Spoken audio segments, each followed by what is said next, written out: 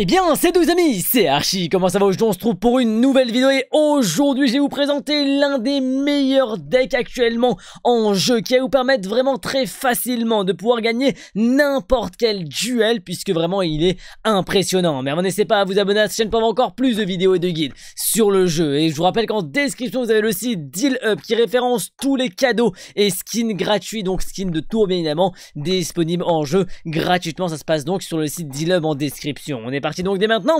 Et alors, le meilleur deck ici, c'est quoi? C'est un deck qui est assez... Alors, c'est un deck déjà qui va vous demander peu d'élixir. Vraiment, ce deck est construit autour d'une seule matrix, d'une seule capacité. C'est d'être très peu, enfin de demander très peu d'élixir pour avoir une adaptabilité assez simple et assez rapide en fonction de l'attaque ou de la défense auquel on doit faire face. Donc on a une seule carte qui vaut extrêmement cher, c'est le Zappy qui vaut 6 élixirs, mais quand on l'a, on va tout faire pour protéger ce deck là, cette carte là. Mais ensuite tout le reste coûtera 3 à 4 élixirs et c'est ça qui est vraiment extrêmement important. On a ici le Petit Prince, on a également l'archer magique, on a l'armée de squelettes, on a le golem d'élixir, on a également ici le fantôme royal, on a le dragon de l'enfer et on termine par un mini PK qui est très puissant, même si on pourrait se dire oui mais attends, le mini PK il est là au début du jeu et on l'a encore maintenant. Eh bien oui, parce qu'en fait allier le mini PK au golem ça fait vraiment extrêmement de dégâts.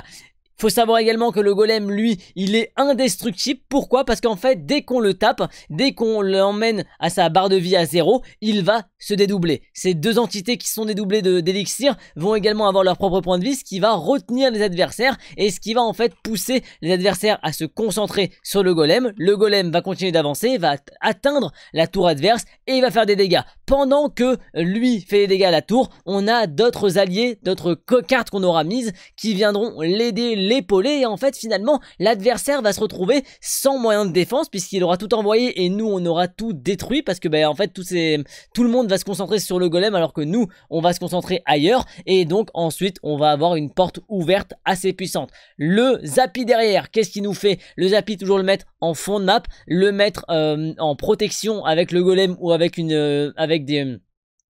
des cartes devant pour le protéger au maximum. Et le Zappy va détruire les troupes adverses, va détruire les tours et va ouvrir et va même permettre de défendre et d'attaquer. Et très régulièrement vous allez pouvoir très facilement avec la stratégie que vous pouvez voir, très facilement on va pouvoir en fait enchaîner par un deuxième Zappy pour pousser un petit peu la suite. Et au pire si on a un retournement de situation, et en fait le deuxième Zappy va tellement mettre en galère l'adversaire qu'on sera tellement bien placé dans le combat qu'il ne pourra plus absolument rien faire. Et c'est pour ça que ce deck là est vraiment extrêmement puissant. Toutes les autres cartes, donc le dragon de l'enfer lui est là pour au cas où on a besoin d'attaquer dans les airs. C'est très important d'avoir les deux. L'archer lui également va être plutôt en défense plutôt qu'en attaque, mais il va servir également aux deux. L'armée de squelettes va être pour la défense mais également peut servir pour l'attaque si on en a besoin. Le petit prince est utile de manière quand vous le verrez. De toute façon son utilité vous pourrez la mettre en place, mais en tout cas voilà pour le meilleur deck actuellement sur Clash Royale.